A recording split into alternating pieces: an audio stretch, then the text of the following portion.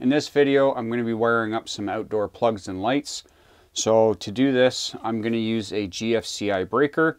This is going to protect me outside from any kind of ground fault situations. And I'm going to be wiring it up to my main panel, output panel in this video.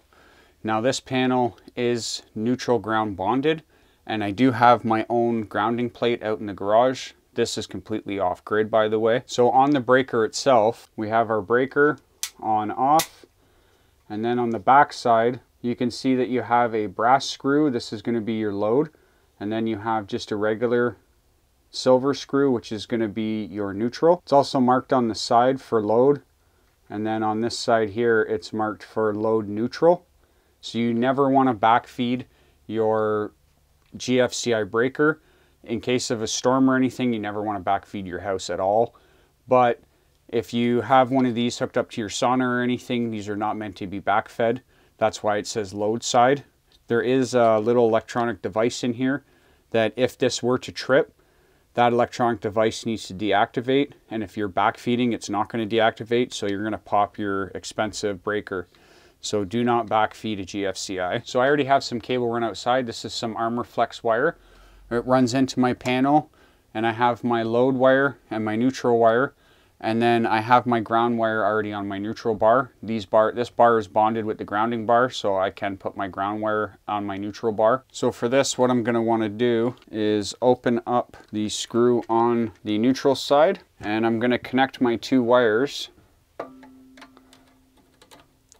So my neutral side is on the silver screw, and then my hot wire. And then now what happens is this little pigtail wire now becomes my neutral wire. So this neutral wire is going to go into the neutral bar. And then what happens is this monitors between the neutral wire and the hot wire.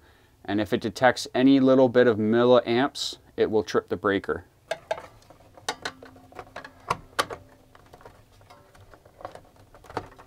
And then I'm going to tighten up my neutral bar.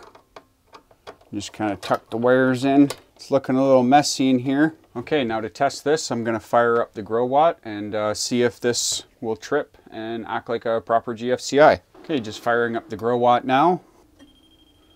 Okay, my panel is now live, so I'm going to flick on the GFCI and I'm going to run a test, and it works.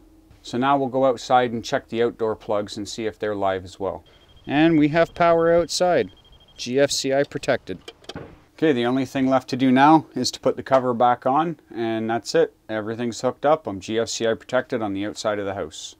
Trailer, off-grid trailer. The thing I'm in right now. I've got the camera on in case I zap myself. And there we go, case is back on, and that's it. We're GFCI protected now.